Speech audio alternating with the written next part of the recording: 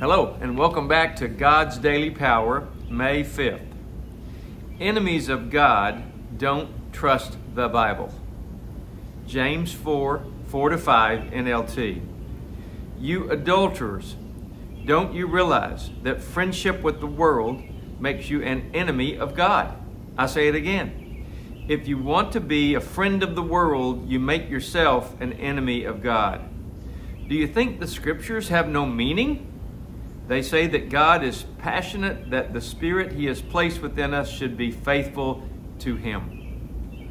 Lord, I confess that the things of this world have drawn me in and made me doubt the validity and truth of Your holy word.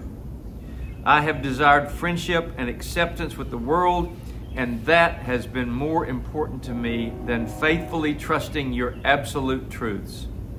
Please remove my desire to please mankind and replace it with a deep craving to want to please You, and may that lead to a greater trust of Scripture. In Jesus' name, amen. For more thoughts and encouragement for your daily battles, visit active-faith.org or hit subscribe. And let me remind you to keep praying, because prayer works. God loves you and I love you. Have a great day.